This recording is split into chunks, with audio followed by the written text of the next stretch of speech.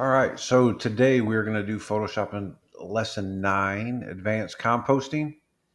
Um, in this lesson, we're going to learn how to apply and edit smart filters, use the Liquify filter to distort an image, apply color effects to selected areas of an image, apply filters to create various effects, use the history panel to return to a previous state, and upscale a low resolution image for high resolution printing. So if you look in Schoology, you are going to see this is what the final product is going to look like.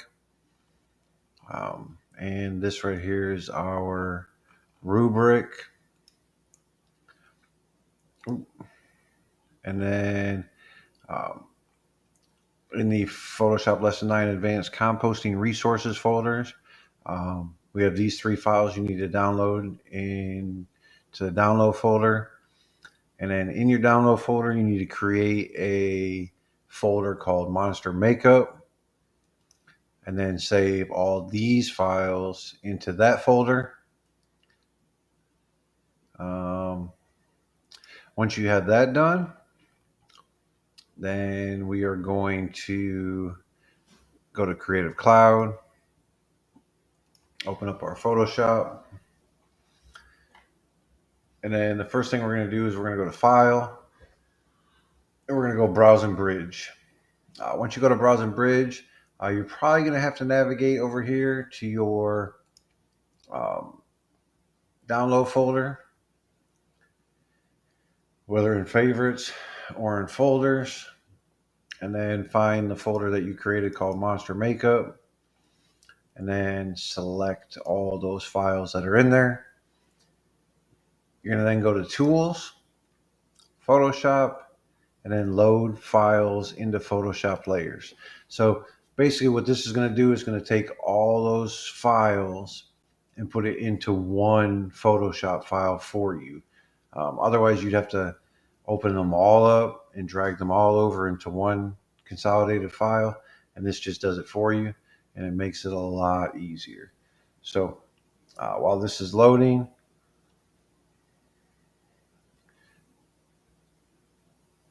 I'm going to look through, and we should be almost there. All right, it looks like it's all of them. All right, so the very first thing, now that we have everything loaded, is we are going to go ahead and save our file to our cloud documents, and we can save it to 09 working and then your name. So we'll go save. Now that's saved in our cloud. All right, so the first thing that we want to do is if you hit Control-0, it'll center your canvas on your screen.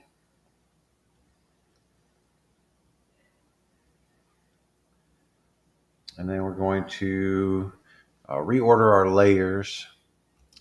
If you haven't done it already, we should switch from the last lesson. If you go to your workspace here, you are probably on graphic and web. You should go back to Essentials, or you can go to Window, Workspace, and Essentials. But in our Layers panel, we're going to want to rearrange all our layers. First thing we should do is drag Franken all the way to the bottom. Drag that layer down there, and then drag the monster hair to the top. All right, so it should be monster hair, bolts, enhanced green forehead, green ear staples, green neck stitches, green nose stitches, and then green skin texture. That's the order the layers should be in. And then we're going to want to select all these monster skin layers, all the ones that are in red. You can just click on one, hold shift, click on the top one, and it'll select them all. And then we're going to go and free transform these. So if you go Control T, It'll give you the ability to free transform. And if you go up here to width and height, we're going to change that to 50%. You want to make sure that it's linked. That way it does both of them for you. And then just change that to 50 and it'll drop them down. Hit the check mark to confirm and you're good to go. All right. We're going to hide all these layers except for the green skin texture. We're going to click on our Franken layer and let's move this guy down here towards the bottom, right about there. And then grab our green skin texture.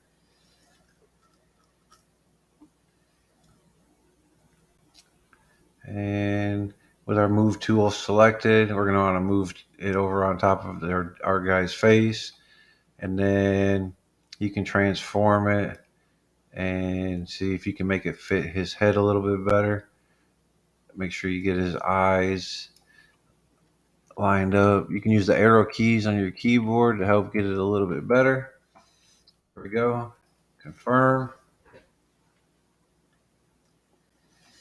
And then if you go to edit, transform, and then warp, it'll give you the ability to like warp his face and line it up a little bit better. You can also zoom in if it helps. There we go. That looks pretty good. Hit the check mark to commit. All right, and now we're going to use a smart filter. Smart filters are non-destructive, so they can be adjusted, they can be turned on and off, deleted, and it won't mess with the image that we were transforming. So like the green skin texture, if we turn off the smart filter, everything that we did to it, it'll just go back to normal. So it's basically like no harm, no foul. So in order to make this a smart object,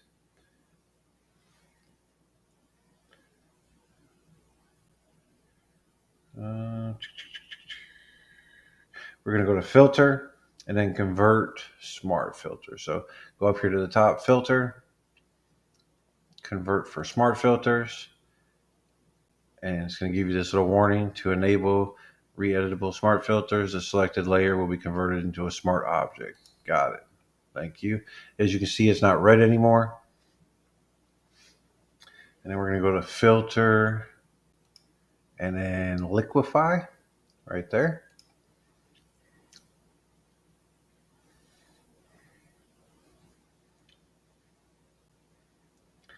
And we're going to want to make sure if it pops up with the face aware liquify open like this, you can just go ahead and hit that arrow and close it. You're going to want to change your opacity to somewhere around 75, just so you can see the guy behind it. If you can't get 75, you can just type it in. And we're going to zoom in so we can see really well. And we're going to use the forward warp tool, which is the top one right here. Looks like the little smudge finger. And you can adjust the eye sockets so they go around the eyes a little bit better. That looks pretty good.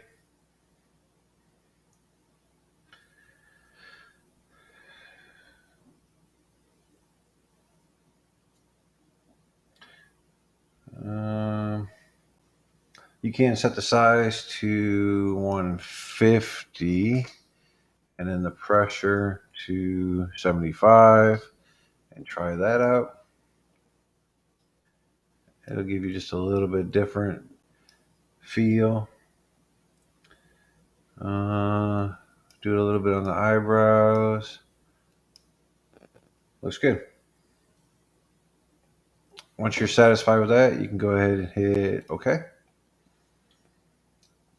All right, next thing we're going to do is we're going to make the green nose stitches visible. All We're going to grab those bad boys and move them over here. And you're going to want to transform them so they can fit a little bit. So you see how if I grab a corner and move it, it moves it all uniform. If you come up here and uncheck this link, then it'll definitely change it a lot differently. So whichever way you need to do it to make it fit the best, that's what you're going to want to do. And once you get it in position, you can go ahead and say done or commit.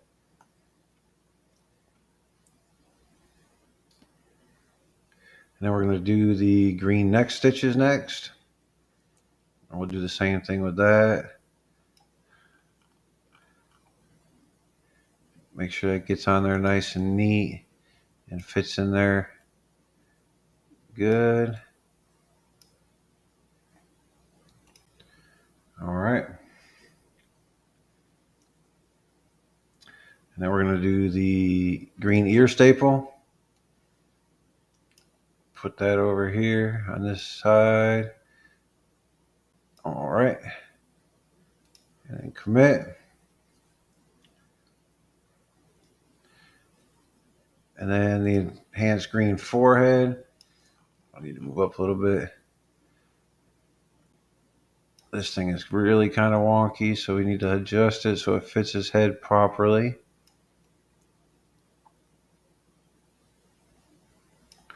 Might have to use the arrows.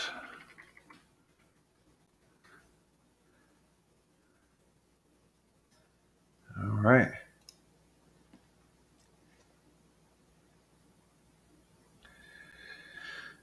And then the bolts, we'll do the bolts next. For the bolts, I like to, let's see, Control T. Those, I like to keep it linked just so it doesn't skew the bolts really bad, make them look all wonky.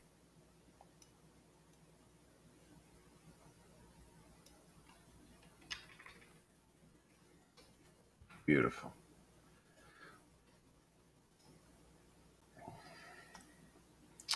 All right, and we're going to do the monster hair.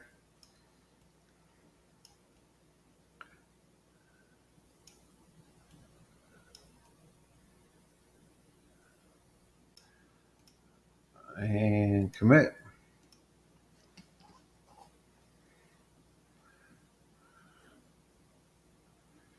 Looks great. All right, so let's go ahead and save what we have right there. All right, next thing we're going to do is editing a smart filter. So in our layers panel, if we go to our smart filter right here, Liquify, go ahead and double click on that. It's going to open this back up. And we're going to zoom in on the eyes. And we're going to adjust this a little bit. The first thing we're going to do is use the pucker tool. You can see here when you click on it, it's going to pucker it a little bit. If you go in too far, you can hit the bloat tool and then bring it back out. You can pucker it back in to wherever you feel like is the best. Sometimes you may have to say, okay, and I can come out and look and go, oh, okay, yeah, that's fine. Or you might have to go back in and readjust it a little bit. Another way to save is you can hit Control S. That'll save it real quick for you. That way you don't have to like go all the way up here and go to save. Also, if you see it grayed out, that means that the cloud saved it for you. All right, next thing we're going to do is we're going to paint a layer. So we're going to select the Franken layer. And then we're going to go to down at the bottom of our panel and create a new layer right above that. And then it named it layer 1 for us. We're going to take this layer and we're going to change it to color. All right. And then we're going to go to our tools panel and pick the paintbrush tool. You want to have it at like 60 pixels and a hardness of 0. All right. So the next thing we need to do is take our eyedropper tool and click on some green part of the body, like the forehead, whatever color green you want. You can look up here and see what it looks like, whichever one you're the happiest with. There we go. That color green right there. All right. So down here in your layers panel again on the Franken PS or Franken layer, you're going to hold the control button and you're going to click on this thumbnail. See how the little box showed up when I clicked the control button? Then you're going to click on that and it will select your little dude there. So now what we want to do is go back to our paintbrush and paint all of his skin that is not green. So you can just paint around his thumb and his wrist and whatnot. Paint it all green. You don't have to worry about going out of the lines up here because it's selected. It won't go outside of there. It will, however, paint on the shirt. So make sure you don't get any on the shirt as much as possible.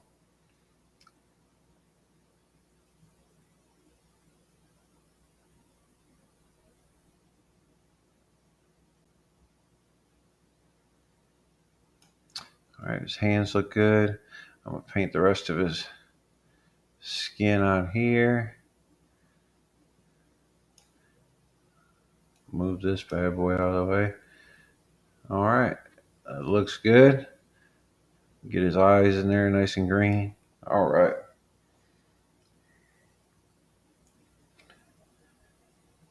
So once you're happy, you can go ahead and hit deselect or Control D and then save your work. All right, next thing we're going to do is we're going to add our background. And so we should go to, well, actually, before we add our background, if you go to this in your layers panel, there's these 3 little bars right here. If you click on that, you can merge all visible, and we're going to put that all into one layer. That's going to make it easier. And then we're going to go to File and then Open. Go to your download folder and grab your backdrop PSD and open that up. It's going to open it up in a new window. Then go to Window and Arrange and tile all vertically. So you're going to see you have the backdrop and here's your Frankenstein. Go ahead and grab your move tool. Grab this dude and drag him over. Drag him over and drop him onto this canvas. And then we're going to place him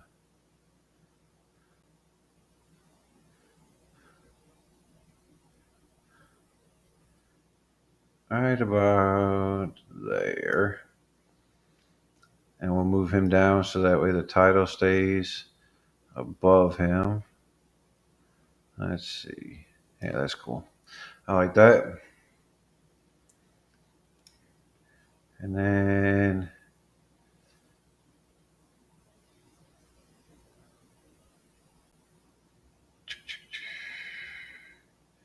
all right. We can go ahead and close out this file. And we just have our backdrop. Let's go ahead and save this. So this time, let's go ahead and save as in our cloud documents. And we'll call it movie dash poster Frank. Save it. All right. All right, so the next thing we're going to do, we're going to take a quick look at the history panel. So if you look at your history panel, it's this one up here. Um, it gives you the ability, like undo is Control Z, and then Control Shift D is redo. This just lets you do, oh, I can click here and undo the layer. I can undo the move, undo drag, undo open, or I can just go back to where I was. It lets you do a lot of different things in the history panel rather than just click and undo a million times. All right, so next thing we're going to do is work on applying filters and effects. So let's go to File and then go to Open and then go to your download folder and open up the T1 PSD. All right, we have this tombstone and we're going to put some filters on it. So first thing we want to do is reset our default and background colors. Right now they're green and white. You can click on this little black and white icon right here, which will put it back to black and white. Or if let's say you had your colors, you can just hit the letter D and it'll do it also. So either way. All right, now that that's reset, let's go to filter. Oops, we got to select our layer. Go to filter, and then we're going to go to render, and then we're going to choose difference clouds. So put those clouds on our tombstone there, and then that looks pretty cool. Now let's go to filter and then blur gallery and then do iris blur. So wherever I put the center point, that's going to be the focus and it's going to blur everything around it. That's pretty cool.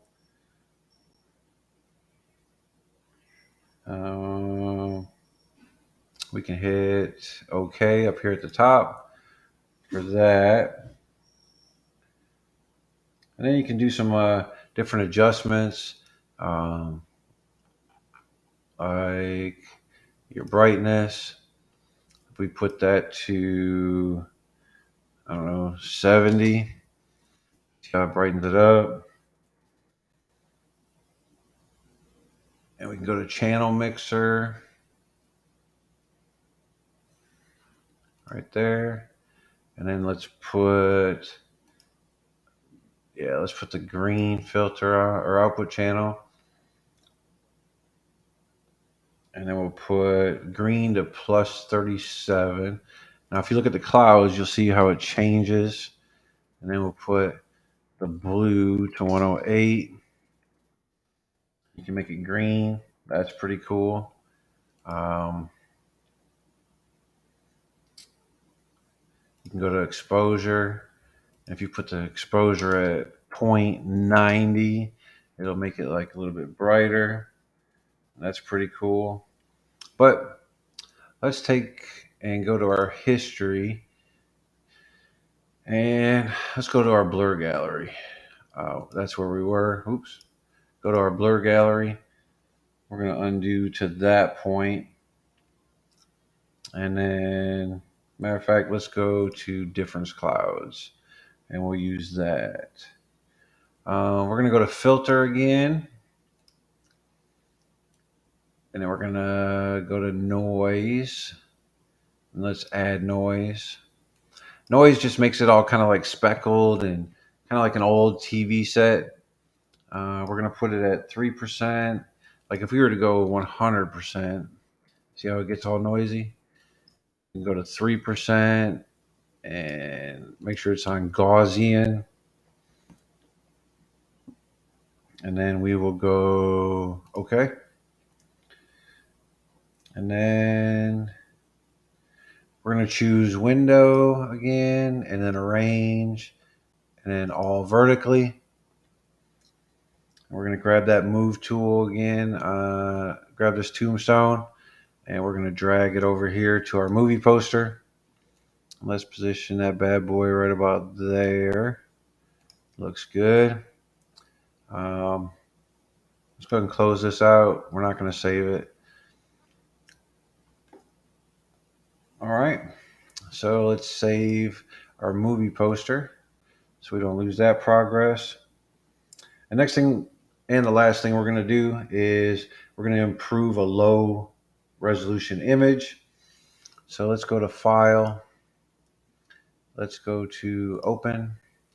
And we're going to open that Faces JPEG. So we're going to open that up. Let's zoom in to about 300%. You can see 300% down there.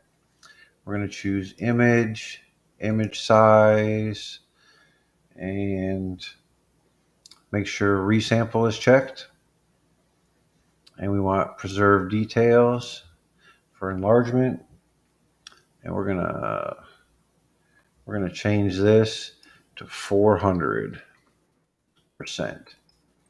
On your preview, if you can grab this, make sure his glasses are shown in there. So if you click on it, see how it got blurry? That's the original photo. And then once we resample it, that's the new photo. So it made it bigger and it kept good quality. We can hit OK. He's all zoomed in. Control 0 will put it back to normal. And then what we want to do is we're going to add this to our movie poster. So we got to go to select and then select all and then go edit, copy. So we copied that.